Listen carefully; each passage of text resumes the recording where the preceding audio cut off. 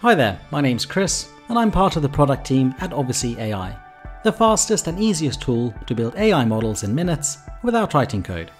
Today, we're going to build a model to predict fraudulent transactions in a bank. We'll start by reviewing the dataset. We'll then build a machine learning model for predicting fraud transactions, and instantly see how we can make predictions and share them with others on the team. So, let's get started. In this dataset, every single row is an individual transaction, and every column tells us something about that transaction, like type, amount, balance, etc. This tells us if a transaction in that row has been flagged as fraudulent, yes or no.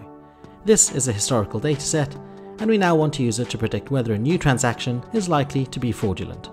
To build a model, we start by uploading this CSV.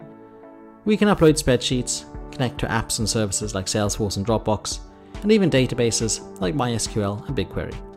Once uploaded, all you have to do is select your prediction column, and in this case, it's a fraud column. From here, Obviously AI will automatically build a machine learning model to make predictions in less than 1 minute. Once your model is built, it's ready to be used right away. No deploying and no maintenance. You can see its accuracy and performance details here, and it seems like we're good to go. We start by heading to personas to make a first prediction, and let's say we have a new transaction. This is a cash out transaction with a total amount of $25,000.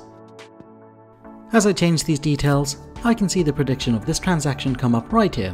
The transaction has a 92% probability of not being fraudulent.